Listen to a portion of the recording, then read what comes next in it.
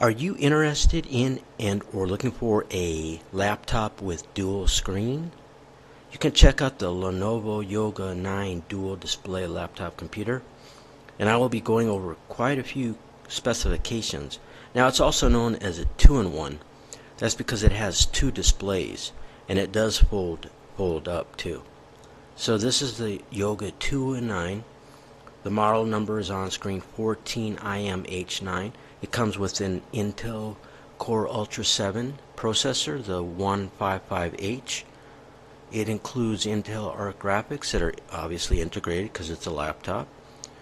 It supports up to 32 gigabytes of dual dynamic, memory, the version 5, 7467. Now it says it's soldered. I never give out advice, I never guarantee anything, and I never recommend anything. All you have to do is deduce what that means. Chances are you wouldn't be able to upgrade it. Okay, up to 1 terabyte of storage. They support the M2 PCI Express, the NVMe solid state drives. Up to a 14-inch 3840 by 2400 pixel organic light emitting diodes. The brightness is 400 nits. What else? They claim it's eye-safe, Dolby, high definition resolution. What's that say there? Oh, true black. 60 hertz. That might be the refresh rate. Made out of glass and it's a touchscreen. Yeah, that's pretty old. 60 hertz is the refresh rate per second. That's not very good, but it is I believe both displays. It has dual displays. They both might have a low refresh rate. Okay, so here is information pertaining to the ports. It has a power button, a universal serial bus, Type C, up to 10 gigabits per second bandwidth,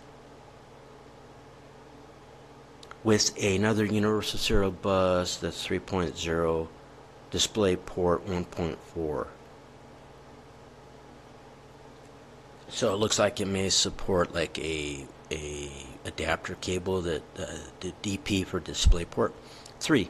It does have which is excellent, it has a 3.5 millimeter duplex headphone microphone combination jack. That means it's output and input and output. Also a universal serial bus Type A 10 gigabits per second port, two Thunderbolt 4 ports.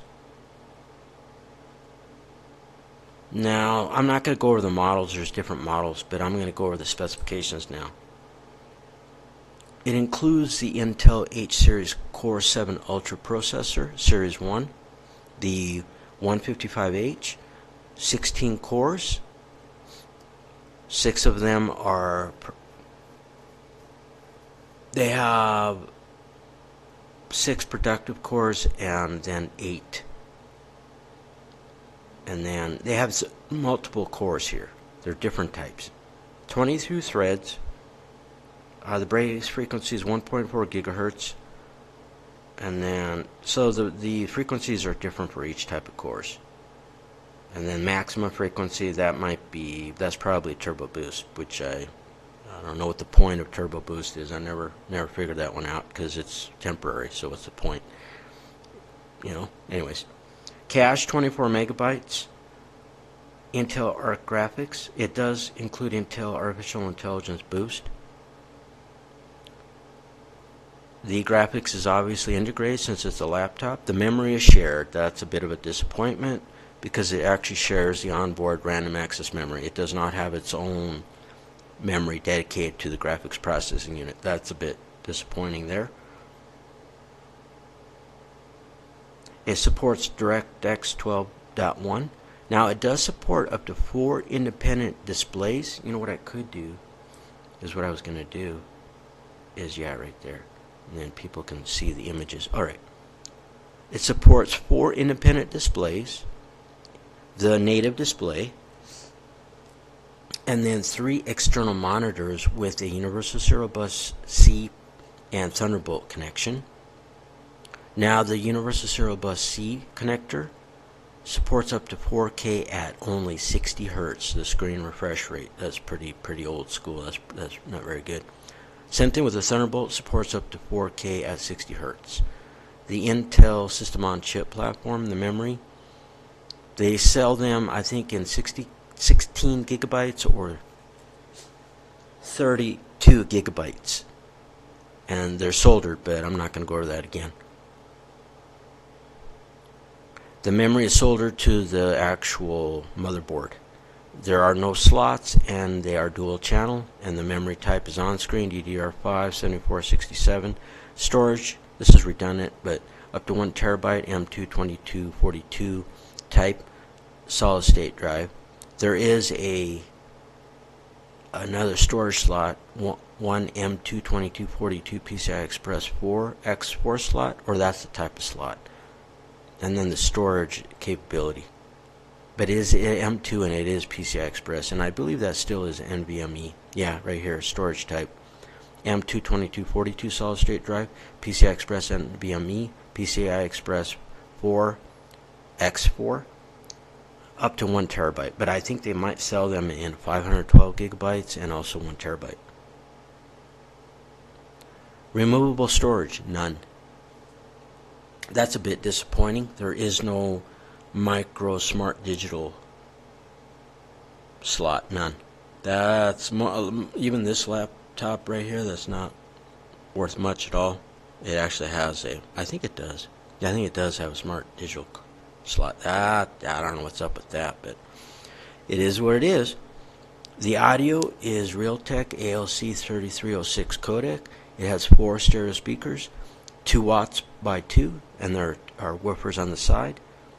The front, 2 watts by 2 front-facing tweeters. It has Dolby Atmos. It has a amplifier. It has dual microphone arrays, so it has integrated microphones. A 5 megapixel camera with a privacy shutter. See, they'll label you a conspiracy tard if you claim that people can snoop in and, without you knowing, with your integrated camera in a laptop. Well, all you have to do is study the OSI model and you would know that that is possible. And this laptop has a physical privacy shutter. A fixed focus camera. What that means is that you can shut the shutter, and nobody can, snoop in on you and spy on you or whatever. That is the 8-minute mark. Sensors, accelerometer, ambient light sensor, hall sensor, battery, integrated polymer 75 watt-hour battery, supports rapid charge express. Now they say that for about a 15-minute charge you'll receive about 3 hours of runtime. The maximum battery life with the 2.K organic light emitter diode models is about 12.5 hours. Local video playback 1080p 19.5 hours. The 4K organic light emitting diode models would be about 10 hours. If you play a 1080p video playback, 16 hours. And then the power adapter is a 65 watt Universal Serial Bus Type C 3-pin active current adapter at the proverbial 100 to 240 volt, 50 to 60 hertz. Now they have different displays, and up to 2880 by 1800 or 3840 by 2400. Organic light emitting diode, 16 by 10 aspect ratio, contrast ratio 100,001, and etc. Now they both, I think, are touchscreen, so that's good. Multi-touch supports 10-point touch. Multi-mode, so it has dual displays. Laptop, tent, stand, and tablet mode supported. It does support an input device. I don't know if you receive one. You might receive the Lenovo Slim Pen, which is just a stylus. Keyboard, 6-row multifunction keys. It does include a light emitting diode's backlight. The touchpad is a buttonless glass surface, multi-touch touchpad. And then the dimensions of the weight around 2.91 pounds, about the number 3 pounds. It comes in cosmic blue or Luna gray. The case is made out of aluminum, the top, and the bottom is aluminum stamping. The case material is both aluminum, the top and the bottom. Connectivity supports Wow, there is no Ethernet. It does not have an Ethernet port. Wow. That's just, okay, whatever.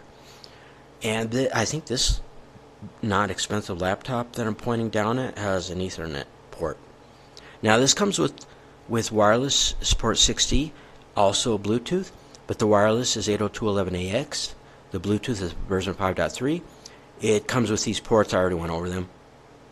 You know what I'm saying? It has one Universal Serial Bus A and also Universal Serial Bus 3.2 Generation 2. And then it has two Universal Serial Bus Type C that would support Thunderbolt 4. And the duplex headphone microphone combo jack. It does support biometrics. It does have a biometric fingerprint reader. It does have biosecurity, basic input-output system security, and anything else. It comes with a 1-year courier carry-on service. And that is this video pertaining to this Lenovo Yoga 9 dual display laptop computer. Adios!